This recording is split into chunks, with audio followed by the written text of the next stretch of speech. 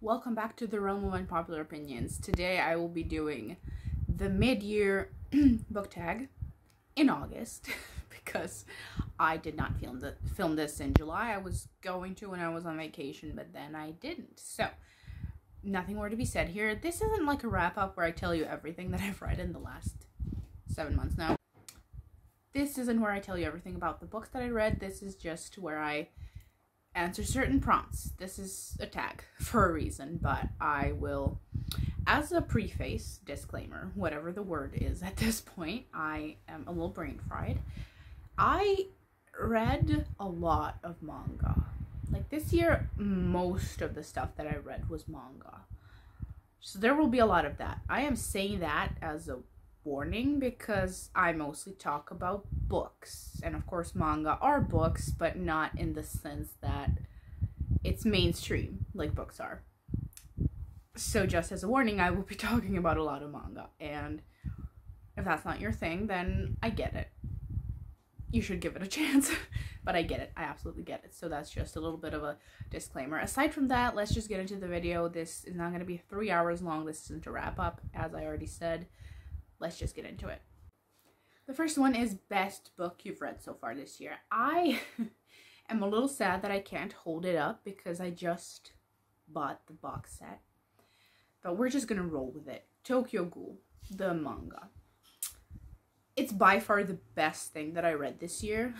Like, it's become very quickly one of my favorite anythings. Like, not just my favorite manga or anime, one of my favorite everything's. Like, I'd put it in a list with my favorite books for sure. I didn't think I'd fall in love with it that much because I watched the anime first, didn't get anything that was going on, but then I read it, and Sui Ishida is an author where you really, even if it's not true always, you really get the sense that he knows what he wants. I keep getting interrupted by the kitten. Anyway, he's an author who's really intentional, and you get the feeling that he planned it out. Tokyo Ghoul is a manga that has 2 halves. Like, the first half has 14 volumes, the second has 16, and it is all one big story. I have never in my life been so happy with an ending, because I fell in love with all of the characters, which is also like a trademark of all my favorite things. I fell in love with all of the characters, and I cared for all of them. Like, I could name so many side characters whose fates I cared about. And in the ending, I'm not going to spoil anything, but I was really, really happy with the ending. I was so happy with the ending. I was reading like the last couple of volumes that night, and I sobbed. I literally sobbed while reading the last chunk. Why do I look scared? Because the kitten is climbing. Anywho, I sobbed in the ending out of sheer happiness, which last time that happened was with Winter of the Witch. It's a story about humans and ghouls coexisting in Tokyo. That's literally what it's called, and I would recommend it to literally everyone because Sui Ishida is a combination of an author, of a person that knows how to write characters, but he also draws beautifully.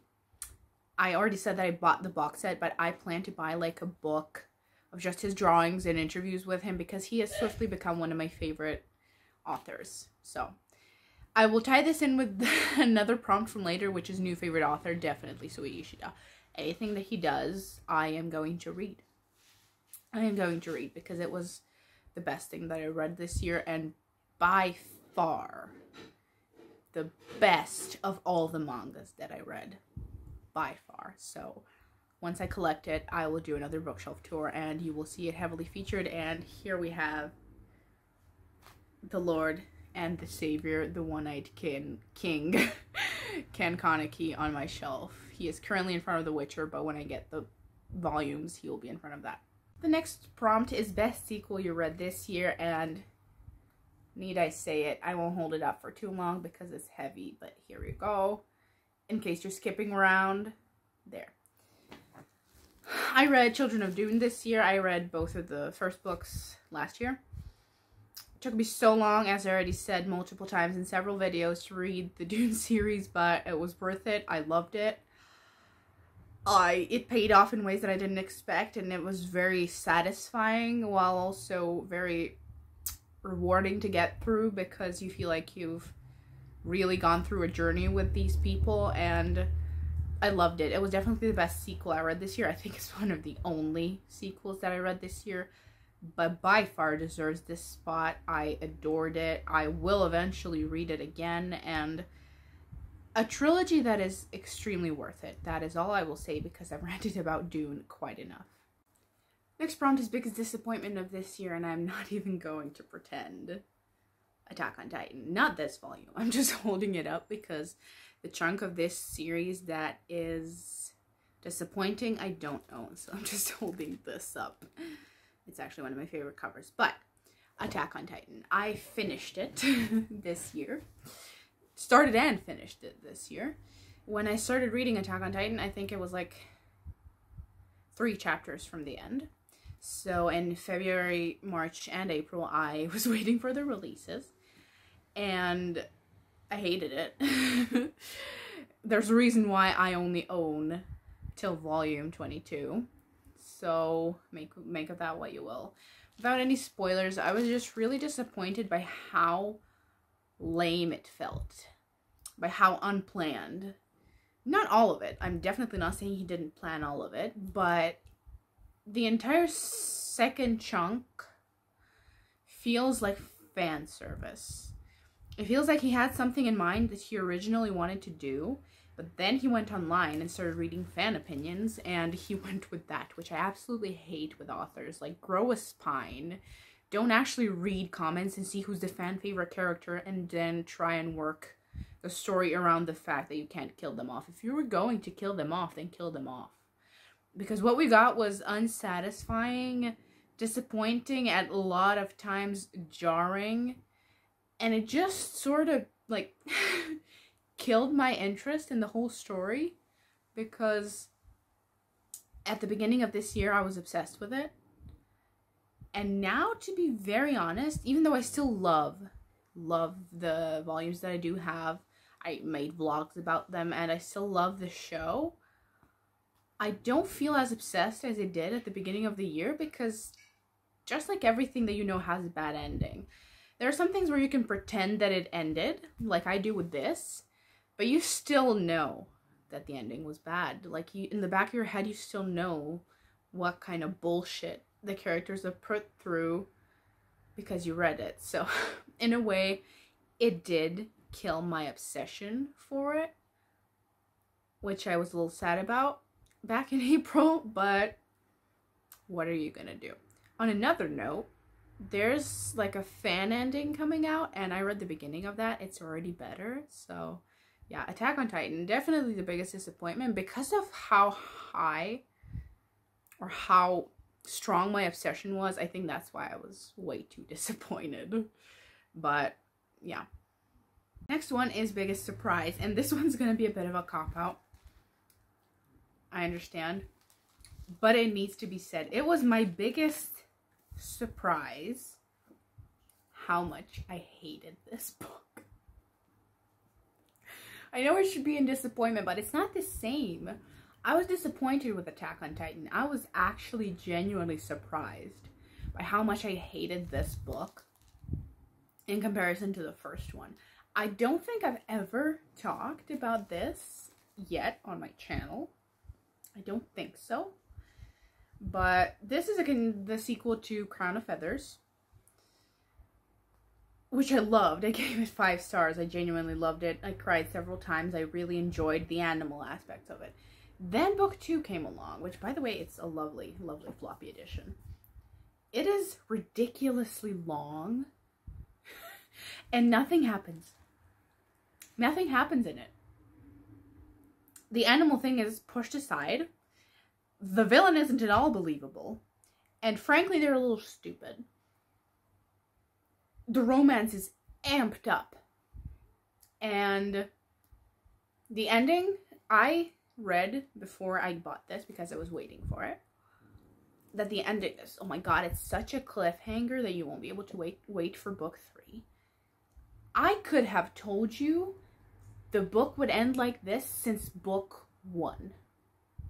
Since book 1. Not one thing in here was shocking or a twist or even interesting. I can't believe I finished it, to be very honest. But I was so disappointed because this was how much I liked book 1 and this was just book 2. I was honestly so surprised by how much I didn't like it. And I will not be buying book 3. Book 3 came out like last month. I have no interest in buying it ever. Like ever. It's very rare for me to get this far into a trilogy and not get the ending. I couldn't care less. In fact, I don't want to read it because I already know I will be annoyed. So yes, this was a surprise because of how much I liked book 1. I think I gave that 5 stars. I'm not sure what I gave this.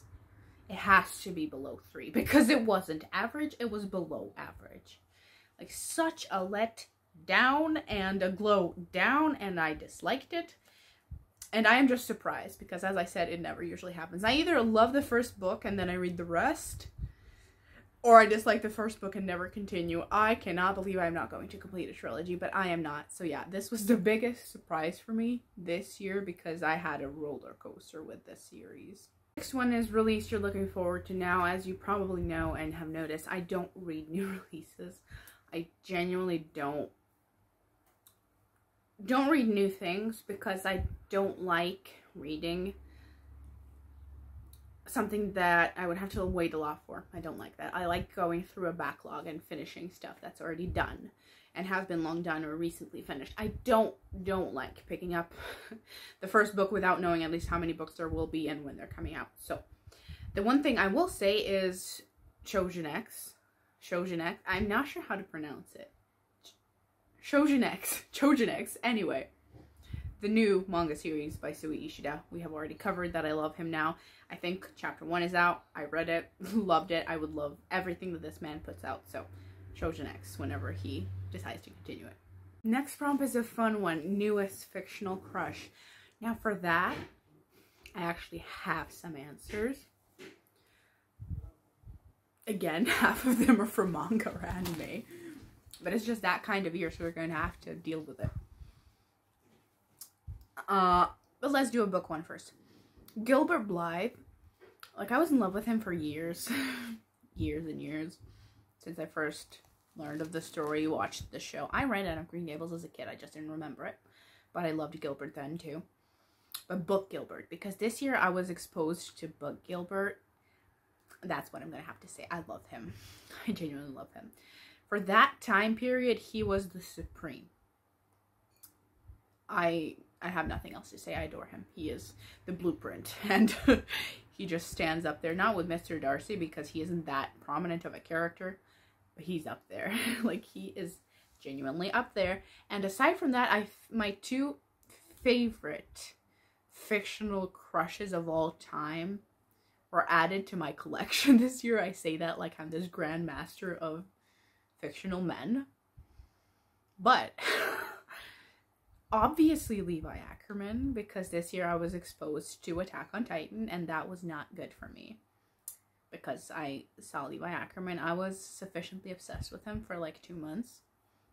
I'm not obsessed with him anymore, but I rationally love him and I think we are pretty much the same person. We would just have the best time together. But I also met my number 1, like, actually, like, skyrocketed to the list of, in general, fictional crushes, not just anime. And that would be Osamu Dazai from Bungo Stray Dogs.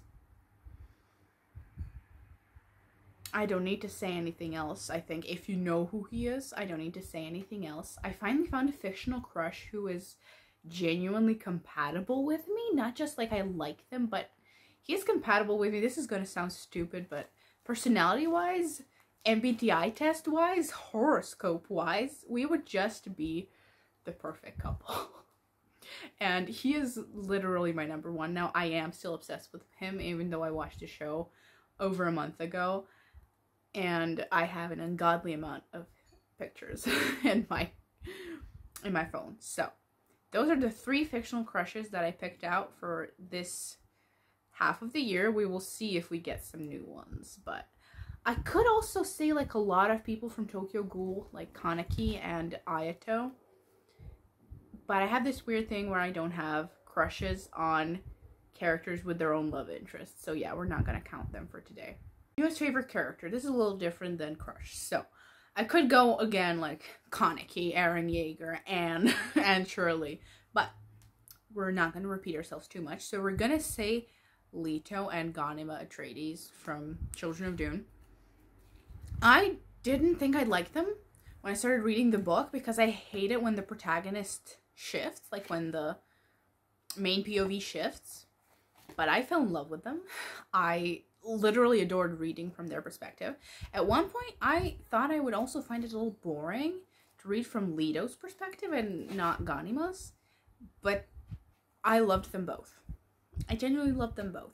This comes from a person whose favorite character is and was Alia. So yeah, Leto and Ganima surprised me as being my new favorite characters because I thought I would really mind that I have to read from their perspective now, but I didn't at all. I loved it, and don't be discouraged if you get to Children of Dune because you will love them. Just give it a little time. We're going to combine 2 into 1 because I have already pretty much covered it, but I have one book for both. Book that made you cry and book that made you happy. Somehow, Anne of Avonlea was both. This is a pretty small edition. Anne of Avonlea was both. It made me extremely happy. It was like a boost of serotonin because it's so happy and positive and funny.